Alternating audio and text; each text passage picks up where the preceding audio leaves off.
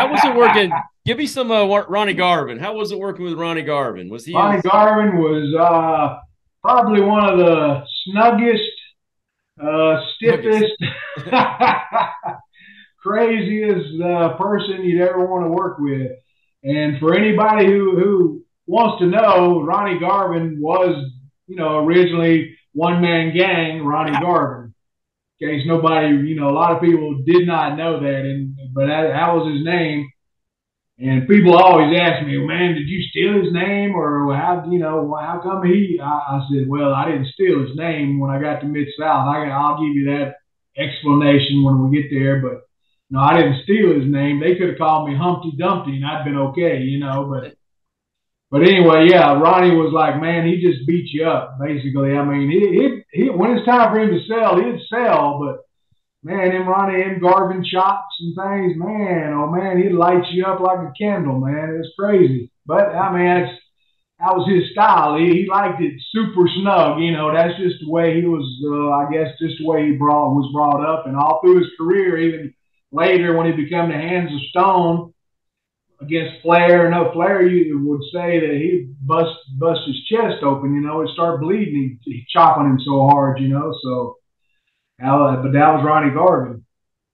How was the like behind the scenes? I guess did you guys talk, hang out? Did he no, beat you no, up I and then didn't. laugh about it? Or? I didn't hang out with him at all. No. Honestly, only people we kind of stayed together was me and Rick Starr. We roomed up and got an apartment. Then later on, Rick Starr, Gary Royal, Paz Watley, we kind of roomed up and split apartments, But and I rode with Bob Orton a few times, not too many times, but a few times.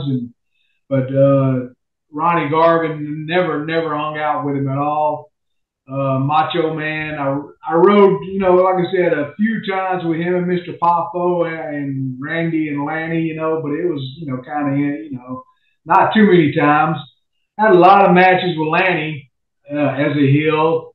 That was like a night off, basically. I was like, me not understanding at that time, but years later, I thought about it and said, man, that was so easy with Lanny, And Lanny, probably, I mean, I ain't seen all the punches in the world. All the guys throw a punch, but Lanny probably had one of the best punches in professional wrestling, The best right hand exactly. in wrestling. Rick just said that on another interview. And he told me he sold it correctly. It looked like $1 million.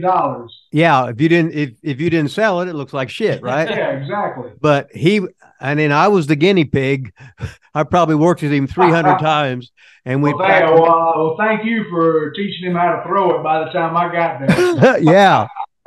But so you guys didn't hang out much then. You and Crusher, like you didn't. I didn't hang out. It was just me and Randy usually, and we'd wake up, go to the gym, do whatever, make the town. He would be doing booking. Usually we was driving that little blue car. He went in the big car match in Cape Girardeau, Missouri, and then he'd be smoking dope and drinking and whatever. And we did that 7 days a week, and we loved every minute of it. And he was the teacher. I was the student. I got his old robes. I got his old trunks. I got his old knee pads, etc. I didn't know anything and would proclaim to knowing nothing, that all I was doing was copying him, but it would come off different because I moved different and I wasn't him. You just, when you're a mark, a rookie, if you're playing with Michael Jordan, you're copying Michael Jordan. If you want to run like Jimmy Brown, I guess I'm dating myself. But you copy your heroes, and then it just comes off a little bit different, and you're your own character. So eventually, what happened? They put all these clips together, one after the other. They showed him doing the commentating over it, and they said, "Man, he's like a one-man gang." And that's the name they stuck me with, So I didn't steal Ronnie Garvin's name. I would have took, like I said, if they would have called me, hey, he's like a Humpty Dumpty, I would have been Humpty Dumpty the rest of my life. But I remember asking. they stuck me with one man gang, and then from then on, the guys, you know, like DiBiase would be doing the interview, you know, Akbar brought this one man gang in, or Bill Watts would be like, oh my God, look at one man gang. And it just kind of snowballed from there, you know. Did Ronnie Garvin ever say anything about it? Yes, he did. He sure did. He got in touch with me and told me if I ever run into you anywhere, I'm going to kill you. I'm going to beat the crap out of you for doing that. And he wasn't joking either. He was serious. Shit. Really? I'm sure that, you know, he would have done that. I wouldn't have had a chance. He would have killed me probably, because I can't fight for nothing, man. If I was to throw a punch on somebody, it'd be a working punch. I wouldn't know how to throw a real punch for anything. I'm not a tough guy.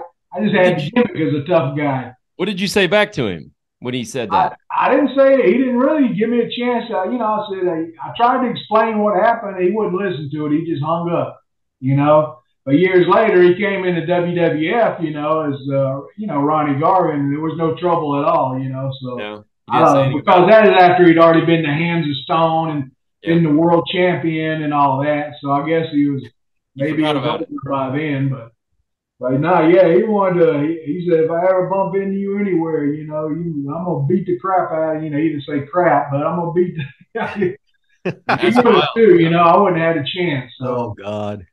But yeah, that's how One Man Gang came about. And then big gold and a billfold, so swole that I can't get the shit closed. So I money fold and rubber band wrap, and when it